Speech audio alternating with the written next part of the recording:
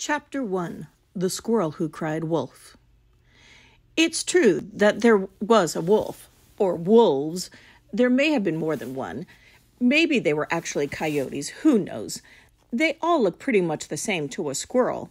Huge, shaggy, terrible yellow eyes, red slobbery mouth with big sharp pointy teeth.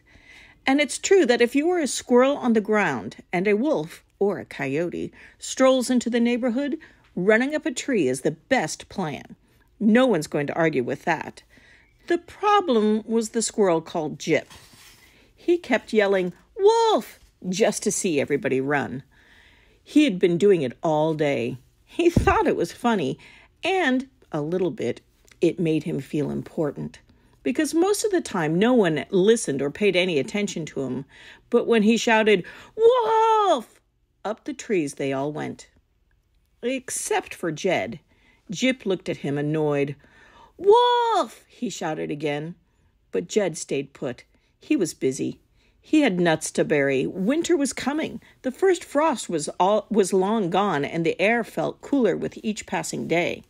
Leaves were falling into crispy yellow piles on the ground. Any day now there would be snow. Just a little at first, then mountains of it. "Wolf, wolf, wolf," Jed said irritably. "Is that the only word he knows?" Jed did look around to see if there was a wolf, because he was irritated. But you just never know. Sure enough, no wolf in sight. He shook his head and went back to his work, muttering and nattering. "Wolf!" shrieked Jip. "Wolf, wolf, wolf," Jed muttered. "There is no wolf." And then the foolish Jip saw something. Not a wolf, but something very real, something dangerous. In his fright, he blurted out the first word that popped into his head, the one he had been saying all day. "Wolf?"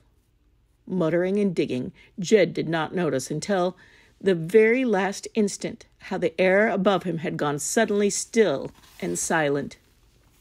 "Oh!"